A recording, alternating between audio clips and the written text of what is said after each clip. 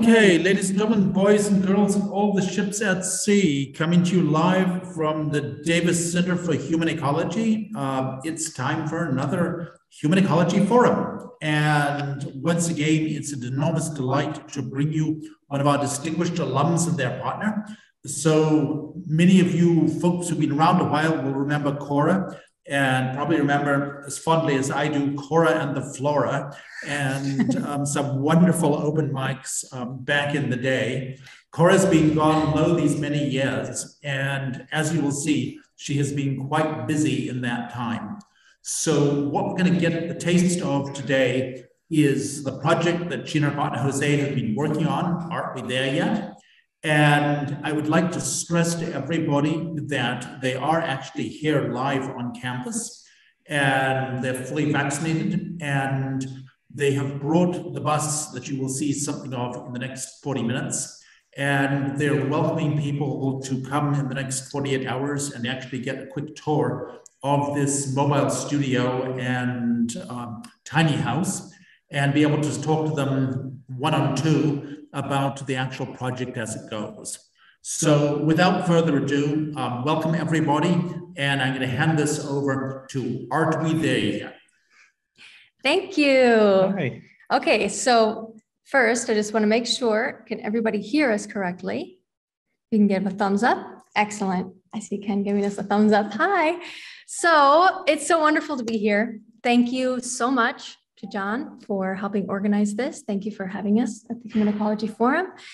Thank you to Darren for being so awesome about letting us come with our 35-foot monstrosity and bringing it to campus. It is such a pleasure to be here. Beyond words, I am excited and happy to be here. It's been 12 years since I've been to MDI, so this is a treat in so many different ways. So without further ado, I know the people who are watching know me, but we can begin introducing ourselves to those who maybe don't know us. So my name is Cora Rose Lewicki. I graduated class of 2010, and in short, I am a musician. Yeah, I'm Jose Vilches, and I'm a visual artist, and I'm really happy to be here. So thank you for the welcoming. Cora had told me so many stories about her college time here and my first time in Maine. And it's beautiful. So far, what I've seen looks really beautiful. Can't wait for Saturday so that I can get a tour around the entire college and area. Yeah. And what do you do? Oh, yeah, I'm a visual artist. I already said that, yeah. Oh, awesome. Yeah. So we're just going to dive right in and give you a little intro on what the heck we do and what we've been working on. So our project is called Aren't We There Yet? Whimsical because, you know, we want to make sure we don't always take ourselves too seriously. And in short, let me see if I can get this to, there we go. I'm going to move this over. So this is our elevator speech about our project. Every project, every business or whatever, any nonprofit always has to have that elevator speech. So this is ours. Aren't We There Yet is a project to travel 30,000 miles from Alaska to Argentina, 23 countries of the Americas, creating art and music inspired by the Americas, by the people and the landscapes that we encounter, all while giving back to communities along the way, sharing what we have to give as artists through the form of public murals and songwriting workshops, and especially in places that don't usually have access to a lot of funding for the arts. So that in a nutshell is our project. You can see this was actually we've had about 4 or 5 different maps at this point in time. At this point in time, we stopped creating maps. We're like, it just doesn't work. This was one of the plans. And as you can tell, it already looks all wonky, like who planned that? This was post-COVID, so you can kind of see what happened here. But eventually our route, we started here in Florida. We've been trying this is the 4th summer now, trying to get ourselves to Alaska. So this summer is our last hurrah to get to Alaska. And then eventually the end point of the project will be here down in Tierra del Fuego. Yeah, a part that is not included in this map is the Baja Peninsula, which we did last winter. We spent the winter traveling the entire Baja Peninsula, and then we came back up north so that we could do Alaska this summer. Yeah. So, and of course, this is all taking place in a bus that we took and turned into a mobile art and recording studio on wheels. So the bus, which is currently in the north lot, charging up her batteries. We got great sun today. It's 35 feet long, 198 square feet of living space inside. It's a fully off-grid tiny home with room actually for visiting guests. We both sleep in there, and then there's room for 3 extra people to sleep in there. It has a recording studio, space for Jose to do his videography, photography, editing. It has a space that can be turned basically into any kind of artistic work, printmaking, painting, whatever our visiting artists have to do. They have space to create their work. And then, of course, one of our favorite parts is the inspiration station. It's the deck. The deck. Yeah. The deck. This is one side of the mural on the bus, and then the other side is actually completely different. So if you want to see what it looks like from the other side, you'll have to come visit us tomorrow. Yeah. And then the next part, we just wanted to kind of give you a little background on, why, why would you want to do this? Who are you to try and do this kind of project? And yeah, what are you trying to share with people in the first place? So I don't know. Yeah, so I am a musician at heart. Actually, here at COA, I studied it's COA, so I studied like this and this and this and this, and then I just like found the way they'd all connected. But I studied politics, econ, Spanish, history, and a few classes with John Cooper, but mostly I just studied like the humanities while I was here. But music has always been something that I've always done as a way to be a person, to a way to reflect and to see the world, or the way to process what I see happening in the world. And beyond that, the way that I really get inspired is through travel. So it was only a natural thing to eventually be able to find a way to marry those two things, music and travel. And they both feed off of one another. And so that's me, just music girl. Yeah, and from my side, I share the passion for cultures and travel with Cora. And I grew up in Nicaragua and moved to Miami when I was 17 years old, and always with that dream of traveling. Eventually, 10 years later, after moving to Miami, I decided to go to college and decided to go to art school. So I went to art school in Chicago. I studied at the Art Institute of Chicago. And right after graduation, I decided I wanted to do a 1-year trip around the world, which took me to China. And I ended up eventually moving to China to teach art. I was working with some classmates who are Chinese. And that's where I met Cora, all the way across the world in China. And the idea of traveling across the Americas has always been in the back of my mind. And after visiting 70 countries around the world, I kind of felt that urge to continue traveling, but do it with more of a purpose in mind. Because up to that point, I've been backpacking around and just taking photographs and getting inspiration from the world and the cultures that I was able to visit and be a part of. So when I met Cora in China, I proposed this idea of buying a school bus and turn it into our mobile studio on wheels so that we could create art inspired by the Americas. But also coming from a third world country like Nicaragua, I also wanted to give back to those communities. And what we have to give back is what we know in the arts. And having the memory when I grew up, having a lot of artists come in and visit my hometown and do puppet shows or circus performances and all kinds of things, music as well. I thought that maybe we can travel around with Cora's music and my visual art, painting murals, teaching songwriting workshops and painting workshops. So we did. It took a whole year of planning and then almost a whole other year of building the bus. It was a long haul. Yeah. And it's been a long haul. Yeah. And it's just the beginning. And it's just the beginning. I mean, we don't need to explain to you guys what happened in 2020. The whole world just kind of stopped, and then things shift, and then nothing could be planned. And so it's just kind of like a bumbling through life sort of year. And even 2021, and even now still, we're kind of like, what's going to happen? So I think for the whole world, this has been a big lesson in humility and patience. Yep. And flexibility. So you're kind of catching us in our own process. You know, I think we oftentimes, when we meet another person, we always think like, oh, we see how somebody's doing that, we think, oh, they got that all figured out, or we just kind of see the glossed surface of something, and we don't realize everybody's in process. Everybody's figuring themselves out, even till the day they die. Yeah. So we wanted to talk a little bit and show you a little bit more of what we're talking about with the work that we've been doing. So here are some examples of some of the murals that we've done in different places. The idea behind the mural projects is that they are a gift to whatever community that we're going through. Sometimes we have a sponsor that covers our time and the cost of materials. Sometimes we don't. It's kind of 50-50. Either way, whoever's receiving the mural is receiving it for free. So the idea is there's this gap in funding where a lot of communities that have this funding for the arts, they're able to bring people who are moving a 35-foot bus or having to pay for all this paint. They're able to fund that. And so that means people who have money are the people who get the art.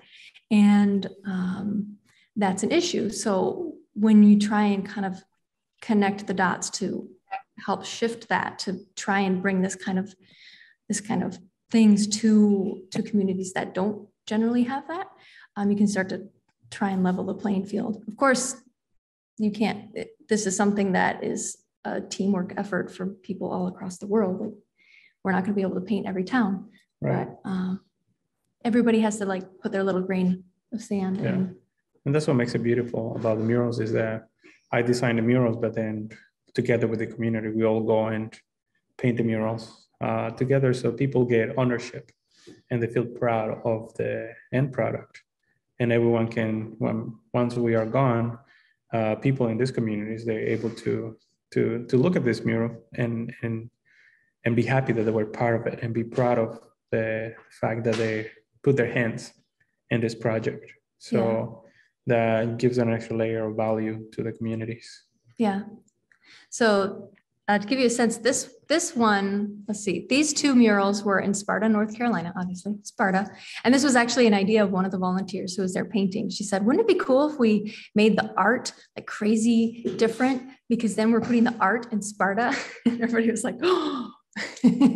So that, and this one here is at a school that teaches folk music to students in the Appalachian Hills.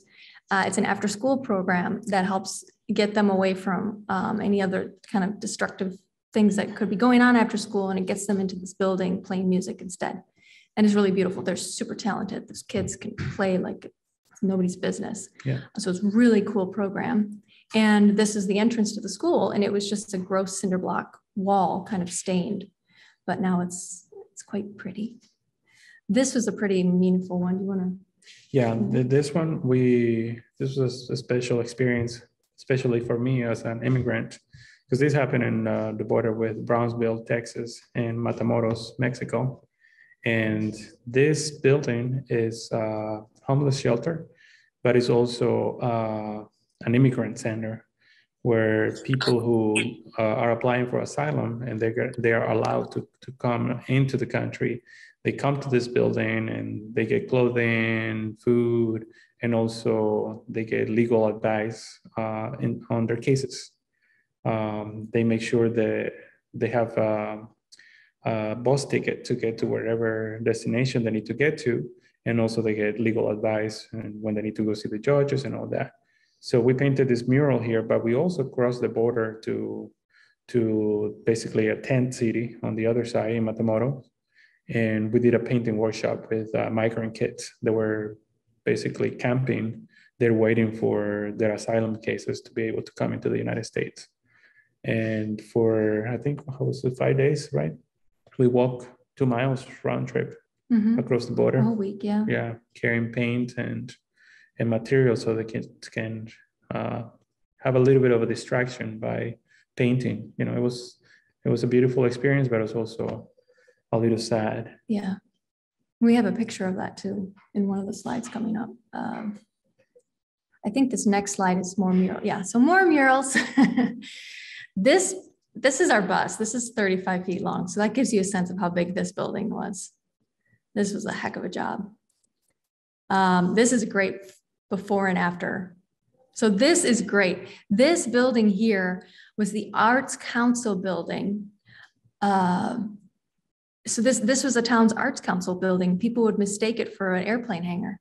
Yeah, because it's right next to an airport. It's right next to an airport. So no longer, obviously. Now it's a landmark. People are like, well, you just turn at the colorful building. And people, there's nobody asks like, what colorful building? Yeah, it automatically became a point of reference in town. Yeah, so now there's no question which building is the Arts Council building. Yeah, this one was in the same town as this. This is in Driggs, Idaho, and this is a coffee shop actually. That's more like a community. This is like it's like Tab basically. This is Take a Break. I'll show you Take a Break later. Mm-hmm. The coffee place where everybody goes and hangs out and plays music, and once again, this had this boring gray wall. And the first time we went to this coffee shop, we looked at that wall and we were like, God, that'd be a nice wall for a mural. Yeah. And then we were about to leave town and we got a text from the owner of this cafe saying, hey, want to paint my wall?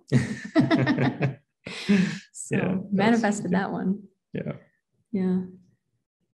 And then this one at the lower corner here, that was a very different one because it's on a band that is in this community. It's a ranch that help kids in the communities with education and many other things. It's a Christian organization. They do beautiful work in the community right outside of La Paz in Baja California Sur. And they had this van that they used to go around the neighborhoods and bring kids into the ranch to do a lot of activities. And eventually the van died. So obviously it has a lot of sentimental value. So all of the kids in the community came to help us paint. And the beautiful thing is that inside they had complete artistic freedom to just paint it inside the van. So it looks really cool inside. Yeah, yeah. More murals. We can't talk too much about murals all day long because there's more to do. The murals have become one of the main elements when it comes for us connecting to communities. It's a very powerful way to connect with the community and to facilitate something that has lasting value long after you're gone. This is just little glimpses of the music workshops and we do painting workshops as well. This was the workshop at the border. You can see it's just tarps on the ground and this is what we had to work with, but the kids didn't care. They were just happy to play with paint. So yeah, our workshops are a fun thing, a good experience. One of those kind of, it does not replace ongoing arts education. That's really, really, really important. Kids need ongoing arts education from a little age. The research shows, I mean, how much that affects everything beyond just the intrinsic value of the arts, but the way that it affects so many other areas of life. So kids need that ongoing, but it is always very helpful to have different things pop in, a puppet show, for instance, or this opportunity, these little seeds that get planted and maybe will grow to something, or maybe will just be a cool experience, but either way, it's valuable. So this is good. We got good, we can like give 10 minutes per reflection before we get into question time. So we were thinking of a couple of different reflections to kind of share with you guys about our time so far in this project, some things lessons learned or just things that we feel are important to note. And one of them was kind of the relationship with the unknown, how that has shifted and changed for us. I think I can speak for myself and say, like, so to begin with, when we started this project, I think from the outside, it has looked very well calculated and very well planned, but it has been anything but. It has been a series of grand leaps of faith over and over and over and over again, and just leaping off of a cliff and hoping that there's a net underneath. So the first big leap that we took was obviously leaving our positions in China. That's where we met. We were both teaching. We had good jobs. We had good everything. And then we left all that saying, hey, we're going to go and do this thing that we don't even know if we can get funding for, and just complete leap of faith. And it was scary, but there was a net there. And then the same deal when we finally got funding for the bus, then it was like, we don't know how to do this, but we're just going to start and just do it. And the net appeared after. So sometimes you have to take the leap for the net to appear. Like you can't see it until you take the leap, which is terrifying. But I've been learning that lesson for myself more and more with this project. And I feel like you had always said something like that about how you have to take the first step, or when you take the first step or something. Yeah, I like feel that. like, you know, like everything in life, as if you know, if you're trying to figure something out and never do anything to figure it out, then you will never know. But as you go baby steps, you know, the way will be revealing, you know, what you have to do next to figure things out. So I feel like this project has been like that. It started as an idea that was in my head for many years while I was in college, and then eventually met the right people, the right person to do it. And, you know, you just plan what you foresee. And we were talking about yesterday, you know, just plan to be disappointed because you plan so much that nothing goes as planned and you have to reshift the plan. And that's just part of life and part of everything you do. It's, you know, can be too obsessive with when the plan doesn't go as you planned. But the idea is to keep it readjusting that plan, you know, because that plan is just basically a rough draft that you got to keep reshifting around to make it fit to the actual situation of the moment. And this project's been like that. It's been an up and down, you know, where the whole conversion thing, we didn't know how to build the interior of a bus, how to do plumbing and electrical wiring and all that. And we figured out all as we went. And being on the road is kind of the same thing. Where are we going to live to? Where are we going to park the bus and sleep tomorrow? We don't know, but we know that we'll figure it out. Yeah, yeah. So. And that's a scary place. It's a fun place to finally get to, because I'm much of a planner and I want to know how things are going to work out. I want to know where I'm going to sleep. I want to know how I'm going to make money. I want to know this before I take the step in that direction. But an interesting and curious thing has been repeating. It's been on repeat with this project, where for one, you can plan the heck of it out of everything and nothing will go the way that you plan. So there's that. But also when you have a firm plan, you limit yourself from being able to say yes to the things that happen organically and spontaneously. And oftentimes those spontaneous and organic things that just happen that you could never have planned, sometimes those lead to the most amazing experiences and things that are way better than what you had planned to begin with. So when you stick too rigidly to the plan, you limit yourself from being able to grow with the moment. Yeah. And it's just been like a situation that's gone on repeat enough times. And I'm like, okay, this is real. Yeah, and when we reflect back on the things that we've done and the places we've been and the people we've met, the spontaneous moments are the ones that always come to mind because they were the richest moments. Yeah. And in experiencing other cultures and other people and the projects as well. Yeah. And the last thing about on this reflection, which good, we've got plenty of time, was we've talked about this, the changing relationship with the unknown, where at least my pattern in the past, more than with yours, I think, I would fear the unknown. It was a thing of fear. And now we're kind of hooked on it. You know, now we're like, we like the rush of being like, we don't know what's going to happen. And it's this exciting thing because, you know, you know, like for instance, let's say we're about to go to a new community to do a mural and we've never met anybody there. We've never been to that place. We don't know where we're going to park the bus. But all that we do know is that we're about to like open up the page to a whole new book, a whole new story with all these new characters and all these new memories. And that's the thing that's sure. We're like, we know that for sure. We know that there's going to be adventures and there's going to be all these things. And it's like, you know, it's like about to open a novel. And that's like, it's like now the unknown has become this like, ooh, what's going to happen? We enjoy it. Yeah. You know? Yeah. For me, that's always been an exciting part of being on the road, having an experience of backpacking through many countries on limited budget.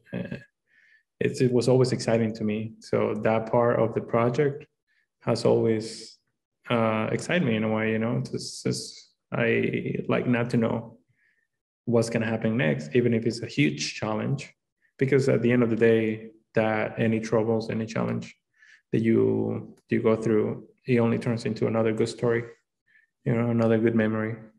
Hopefully, yeah, it continue to be the case. Hopefully.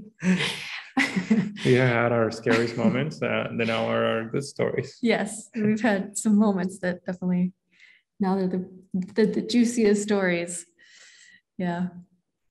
So should we move on to our next reflection? Our next reflection is in regards to tiny home living. Now, this is a killer photo. I wonder, should we tell them what this is or make them guess and see if anybody guesses it? Come tell us.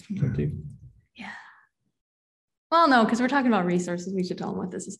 This is the world's largest salt factory. This is located in Guerrero Negro in Baja Sur. Oh, no, Baja Sur. It's just Baja, California. It's right at the corner. It's right at the edge. Right at the border. But this is in the Baja Peninsula. And this is the world's largest salt factory, not just sea salt, salt. This is in the very far distance there. You can see this is the ocean. And in this, it's a lagoon that has particularly saline waters. So they pump it into these huge, huge, huge evaporation pools. And then in this particular region, there's a lot of wind, a lot of sun. And so you have the perfect recipe, and of course, very saline seawater. You have the perfect recipe to be able to produce a lot of salt. So, and interestingly too, this lagoon is basically the place where gray whales go to give birth, because of this the huge amount of salt in the water. The baby can float better, and they can, you know, teach them how to swim and hunt in a safe environment, which is really cool. Yeah. So this is where the gray whales that travel then all the way up to Alaska to feed, this is where they are born. And these lagoons right there. So we got this photo. We weren't allowed to be there, but we went. Because it's a killer photo. But the point of this reflection, I wanted to use this photo because I wanted to talk about resources on the tiny home living front. Whether you're living in a mobile tiny home or you're living in a stationary tiny home, something that's really interesting that happens is you become, especially if it's an off-grid tiny home, you become hyper and super aware of your resources: water, electricity, any other form of energy that you rely on. For us, it's propane. And food as well. And food, yeah.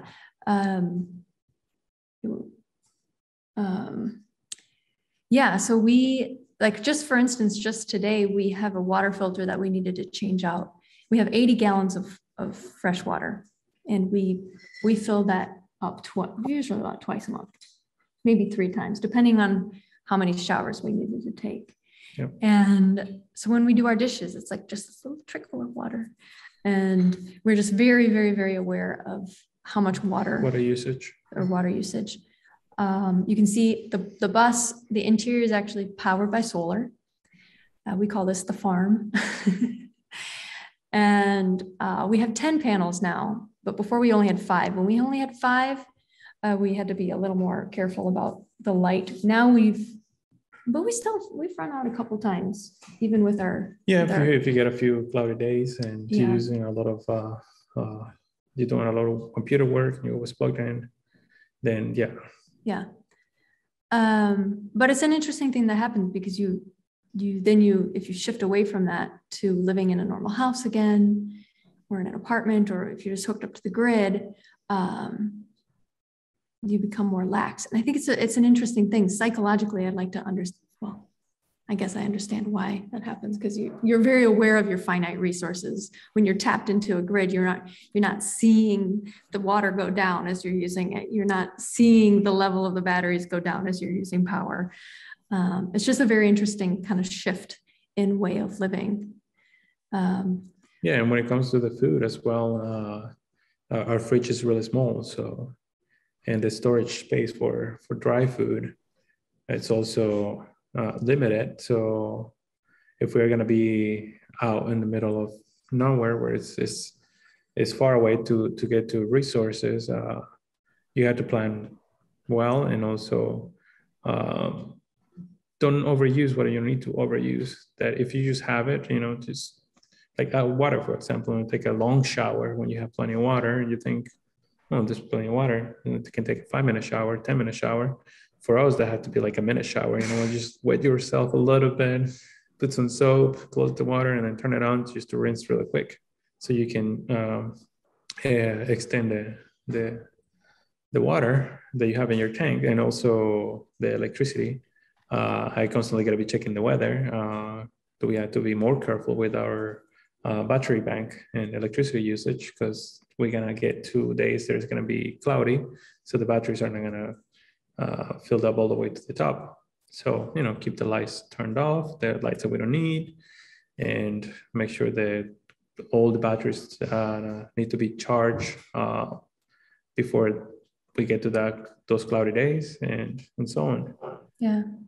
So yeah, essentially, like if tomorrow when we have the bus open and we're just going to be available for anybody to come talk and have any long conversations about stuff. If anybody's really interested in the tiny house living, especially off-grid and the pros and cons of an off-grid solar system, if you want to nerd out about that, come hang out, because we can nerd out about that all day long.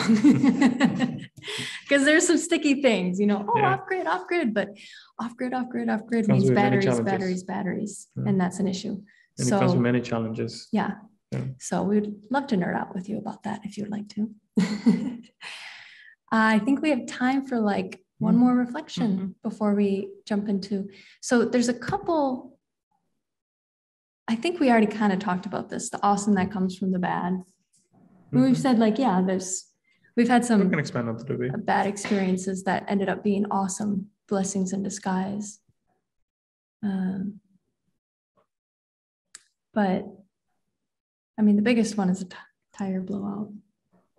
We had a massive tire blowout and he was stranded. I was in a different part of the country calling and figuring out tires and tows, and he had to hike 30 minutes up a mountain to be able to get signal. I mean, it was a disaster in the moment, but once the resolution to that disaster actually led us to a town that we never planned to stop at all, which led to some of those murals that we showed you, that Arts Council building and the coffee shop. Those were murals that came from us being in this town we never planned to be in. And in that town, I got opportunities to play music that I never would have had before. I was able to play enough, and the sponsored murals paid enough for your time that we were actually able to cover the cost of those tires that we had to replace because we had a blowout and everything. It was just this it was so cool how the disaster itself shifted into, it's like it took, you have like a plug in a wall. And this instance, this one thing that happens takes that plug and goes, and then plugs you into a completely different future, a completely different set of people, completely different set of experiences. And I think, when something really bad happens, try and see it like that maybe that was just the universe doing that for you, and all these other things happen that wouldn't have happened otherwise. Yeah. So Silver Linings playbook right there. Yeah, and on this photo, to get to this place, yeah. we actually got stuck pretty bad. And Really bad. the beauty of humanity, and we all like to help each other. We got rescued by the Mexican National Guard. They have a base nearby, and they came with their 4x4 and got us unstuck. And then we got the opportunity to spend a couple of nights in these amazing sand dunes right next to the Pacific Ocean. And it was a beautiful experience that turned into many other good things. Cora got to record a portion of a music video there, and we got to meet some local people as well. And it was just a beautiful experience. Yeah, we actually got stuck coming out of there too. Yeah. So we got stuck going in, we got stuck coming out. It was like a bookended with issues, with like mini disaster bookends. But the in-between part couldn't have happened without either of those taking place. Like there's no way that we could have the bus parked here and we were not going to get stuck. Well, we almost got out, but we turned the wheel and then it was game over. But these things happen. And like I said, it's beautiful when you start to see, it's not just so much silver lining. It's kind of like you flip it around rather than saying like, there's this big cloud and I can see the good as the silver lining. It's kind of like you flip it around and you say, the silver lining is the bad part and the cloud is actually the good thing that silver lining facilitated. Yeah. I think actually, yeah, there's time for, well, we can say our next.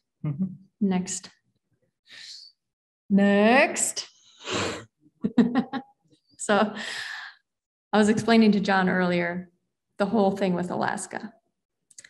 So we built the bus in 2019, correct? Yeah, we finished it around August 2019. August 2019. And our plan had been finish it in the spring of 2019, make it to Alaska. The route was originally going to go like this. Here was in Florida, and we're going to go whoop, summer 2019, and then be able to make our way down. Well, we made it this far before, since we finished the bus in August, we made it this far before it just got too cold. And that we did not build the bus for winter conditions, nor would we ever want to try and drive it on the Alcan. No, never. So we thought that's okay. We'll just go in summer 2020. Yeah, and we could not cross the border, obviously, in summer 2020. We could have gotten ourselves across the border summer 2021. But the issue with that was that Canada was allowing people to get to Alaska if they had a good reason, but they gave you a route and a deadline. And if you deviated from that route, they would fine you a lot. So essentially, if we wanted to do Alaska last summer, we would have missed Canada. And this is the trip of the Americas, connecting with communities across the Americas. So how can you miss Canada? Canada's kind of important. Yep. So we said, okay, well, we're going to push then for summer 2022. And that's where we are. We are kind of, the bullet went out of the gun 2 days ago. You guys are our first stop on our way up towards Alaska. Next stop is Montreal, then Marathon in Ontario. I don't know if it's Ontario. It's right at the tip of above Lake Superior. And then after that, it's Alaska, baby. And wish us luck. And we don't know what's going to be in between. We have no idea. Marathon in Alaska, but I'm pretty sure we'll find some projects and community projects to do. Yeah. That's the thing. We're not trying to push too much with the planning because of what we talked about before. If we plan too much, then the things that will inevitably start happening as we start driving around here, we want to be able to say yes to those things. So we're just going to kind of live and let die and just start driving and see what happens. And also another thing that prevents us from planning like 6 months ahead is the fact that we had a lot of bus breakdowns. So if you plan too far ahead, and then you have to reshift so many things. So we have talked about not planning maybe no more than 3 months ahead, because in Mexico, we did a whole engine rebuild that took 3 weeks. Yeah. And those are things that we can control, and they will happen. It's part of the journey. So we try to plan little by little. Yeah, we actually had a little bit of a scare this morning. Yes, well, yesterday driving on the way to Ellsworth, a light came on, a warn engine light came on, and then the bus stopped, right? Yeah, I was in the middle of a traffic light and it just turned off. Turned off. So I tried to stay calm, put on neutral, tried to start again, and it fired up right away. And then I was able to drive, no issues. And then that was a scary moment. And then this morning it came on again. But then it turned off. So we're here right now, and there could be like a little something that we might have to deal with the bus in Ellsworth. So now, this is why planning is like a flexible thing. Yeah. So now Monday we got to take it to a shop to get a diagnosis on that. Yeah. So never dull moment. And now I think we've got our time for questions. And I also wanted to say, tomorrow, basically the whole day, we're going to be there with the bus, welcoming anybody to come in and tour and ask questions. So if you have questions and you really want to get into it deep, come see us. And we'll also play music on the front lawn at 4:30. So music, but for questions and all that, for the good conversations that you want to have, we come find us because we like to gab. Yeah. Yeah. So, but any thank you questions we have so now? very much indeed. Folks, time for some questions for right now. And just want to reiterate that they're gracious enough to offer open house for the bus tomorrow. So spread the word, particularly tiny house enthusiasts. You might want to come and check that out. And also artists that like to travel. And then 4:30 tomorrow afternoon on the front lawn. They may move the bus over there and they'll be playing. Hopefully the weather's going to be as nice as it is today. So questions, either jump right in, asking them, or you can post things in the chat. And already Ken Klein has posted, are you still doing the Wanderer film?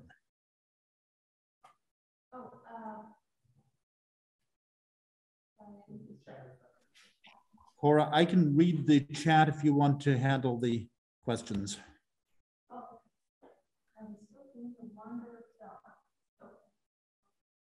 So I will unmute. Hi, Ken. So Wanderer, the music video for Wanderer, the song is out. Are you referring to the idea of the documentary film in the end? Yeah. Yes. So one of the things that we're working on as we go is trying to film as much as we can and create eventually, when we're done with the project, a documentary film. Who knows what it'll be called? Maybe it'll be called Wonder, or it might just be called Aren't We There Yet? Who knows? Who knows? One thing we've learned that there's just so much that we have like 20 terabytes of data already. We haven't even left really the United States very much. So there's just so much that's happening that if we were to try and distill that into like a 90-minute or even 2-hour or 3-hour documentary, we'd be cutting so much out. So what we decided to do is be producing YouTube videos as we go.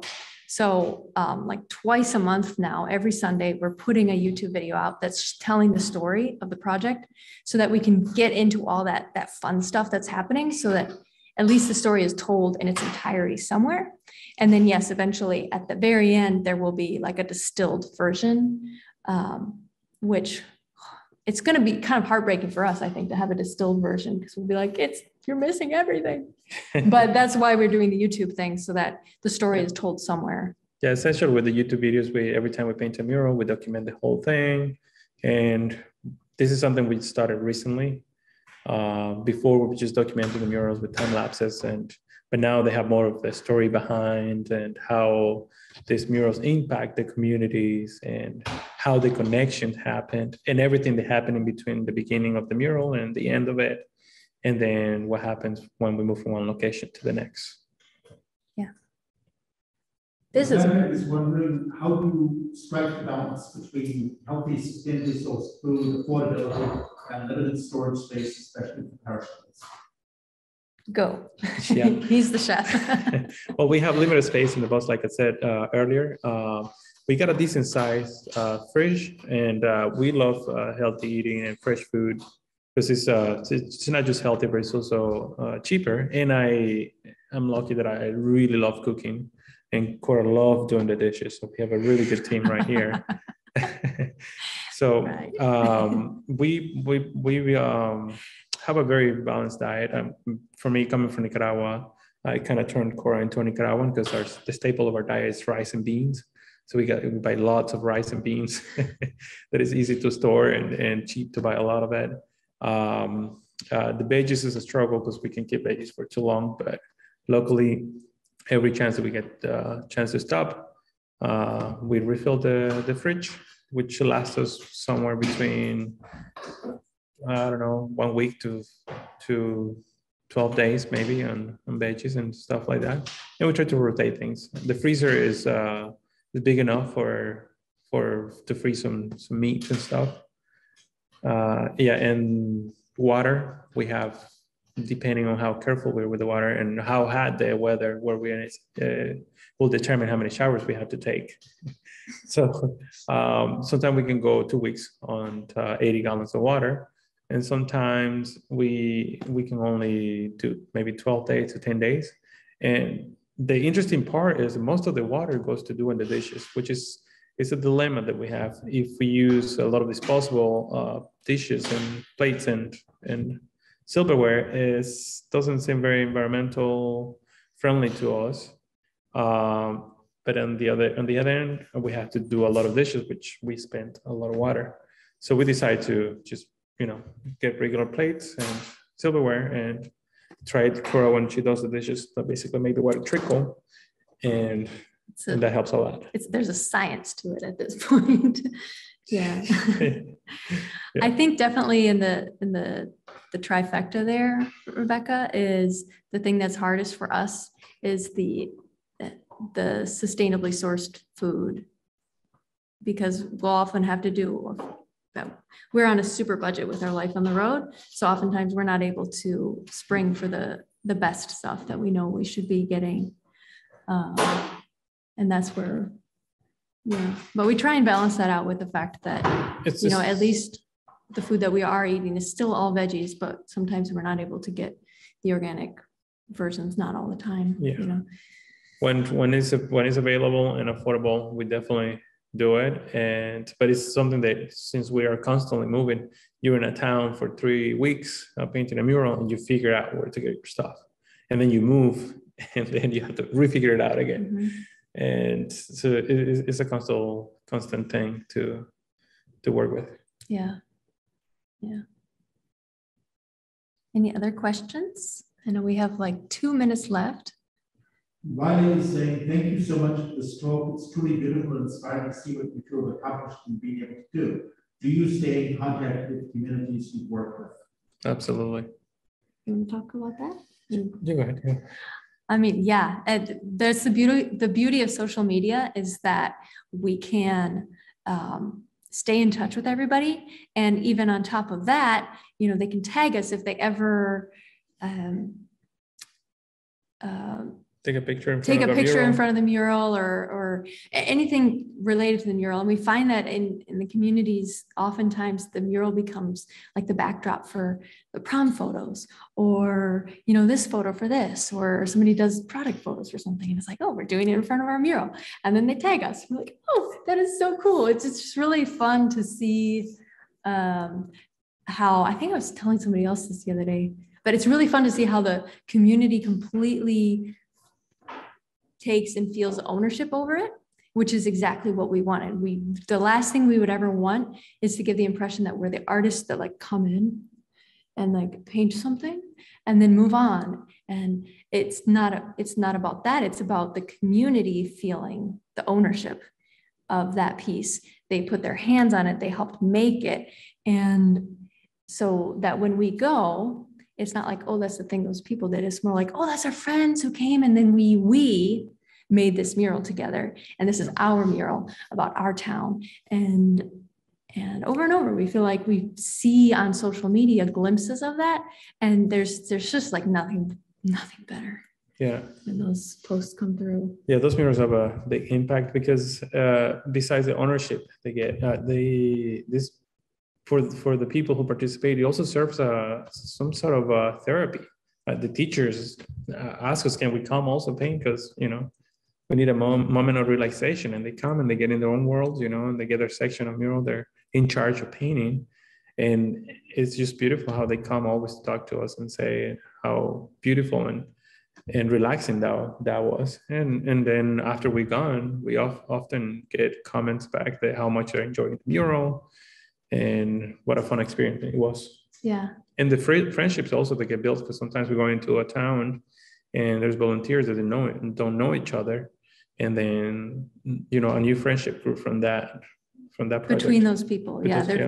There was, I know we're just at the end of our time, but there was this one place where we went, this woman, she came up to us after we were there for like a couple of weeks, and we helped do 2 murals, and the Arts Council was very involved with even painting it themselves, which is cool. I guess the Arts Council had just formed, and then our mural projects were kind of their first team building exercise. How cool is that? And there was this woman, she had just moved to town 3 months earlier, and she came to us and she said, guys, you don't realize what you just did. Like, I moved to town. I've been so lonely. I couldn't make any friends. I didn't know how to meet anybody. And I've been almost debating whether I made the wrong decision moving here. I've been really getting sad. But then you guys came and I saw this opportunity to volunteer, and I got out on the wall and painting, and I'm meeting all these people, and I just found my tribe. And that's beautiful. Like, wow, that's amazing. And I think the last little story in that same vein would be about the kids. Remember the in-school suspension kids in Tanglewood? Mm-hmm. Yeah. So our very first mural was this middle school in Greenville, South Carolina. Really rough school, really rough neighborhood, awesome teachers, awesome staff, awesome kids, just bad circumstances. And so we went there, painted this mural, and we had groups of kids that they would send us. And we were just like taking them as they came. We're like just trying to get it paint to everybody. And there was one group that came, that they were great, painted, and just really chill kids and super, like just in the zone, meditative, really calm, chill, and off they went. And it wasn't until later that we found out that those were like they were the bad kids. They said, the teacher said, she said, you guys, they sent you who? They sent you who? These were the in-school suspension kids. They were suspended in school, basically locked in a classroom all day with a mean teacher. And she sent them to us. we had no idea. It was one of the best groups. It was the best group. And they were just in the zone. And that is like a beautiful experience to have, sharing, and those were some of the same kids that when we left, they were like, that's the part I painted. That's the part I painted. It was very much about them and ownership in their school. And a beautiful thing that is connected to the question is that a lot of these kids, especially the ones that are in middle school and high school and they have, their social media, they follow us, and a few of them comment on our stuff. So hopefully, for them seeing the project continue going to other communities will be inspirational to them in some ways. Yeah. I think that's our time. I know everybody's got places to be and dinner time. Any last questions, folks? I just want to say thank you so much, and I'm going to be absolutely obsessing tomorrow. And I have a whole list of questions and conversations. But is there a specific time? Because I want to kind of like sneak out of work because I have a lot of back-to-back things tomorrow. But or will you just be around all day until 4 o'clock? I'll be up at 8. You'll probably get I'll be up at well. 8. Yeah. So come anytime. Anytime. If you want to join us for coffee, you can join us for coffee. And then we'll have to move the bus around 3:30 probably. We'll move the bus over and then get everything set up. And then after playing music for a bit, we'll probably move the bus back. So I don't know, probably around 6-ish, we'll be back there. But even when I'm playing music, we'll have the bus open and people can go inside. Yeah. But And I'm pretty sure after the music, we can stay a little bit longer there answering questions as well, and giving tours for whoever missed the chance to go in the bus. And then even tomorrow into the evening, I mean, we don't have plans to go out or anything. We'll we'll be there. So I think our cutoff time tomorrow may be 9, say. Yeah. Yeah.